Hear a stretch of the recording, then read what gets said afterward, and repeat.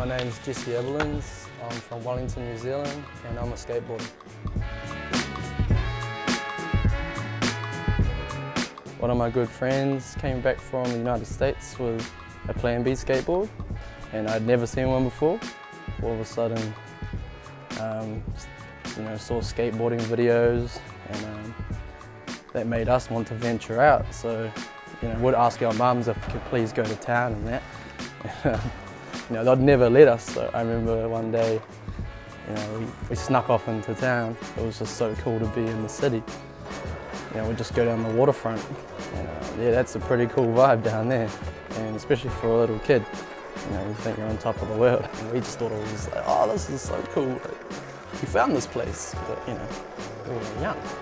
Like, the more we went to Bury, the more skaters would see, and you'd learn about those skaters. There were people like Glenn Wignall, Bernard Fu, Roger Plimbot, Joe Whaanga, all these older dudes, and you end up idolising them. So you would make plans to go to the Bury just so you could watch them skate.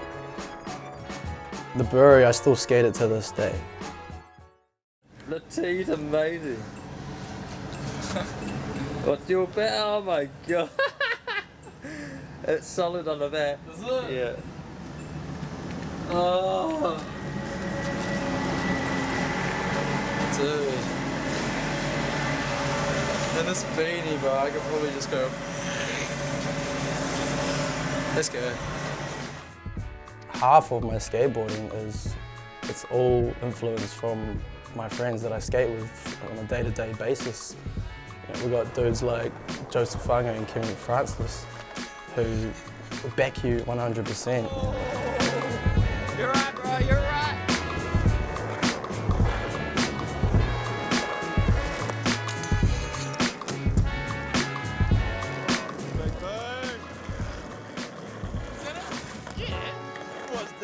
They'll just say certain things that spark your mind into thinking that you can do it or pursue it.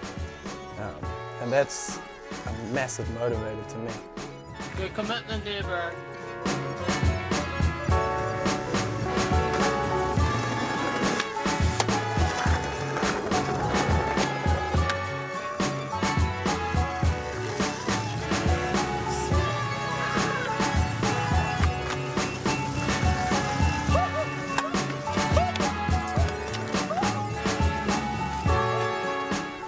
Their background, the people look up to them, and ever since a little kid I looked up to them.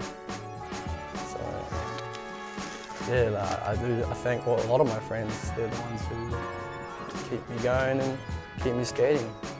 Winning New Zealand Skater of the Year, yeah, that meant heaps to me, but I'm one of those people who don't like taking a lot of credit for things, which is bad, but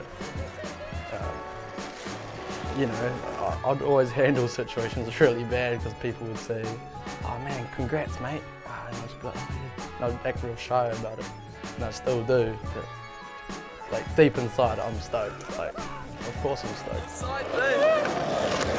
Oh.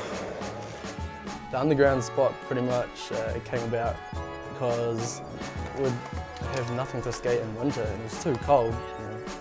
Even with gloves and nets, it's too cold. So we managed to get a bench into underground, and that just became our winter spot. We'd go there most nights of the week.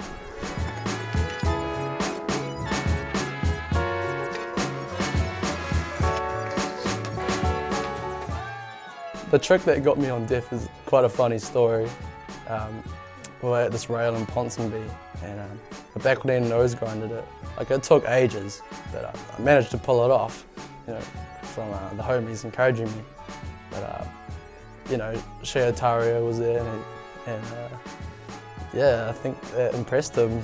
And we were leaving that night to go back to Wellington, and he asked me if I was keen to ride for Deaf. So my conclusion is that I did that trick and he was keen.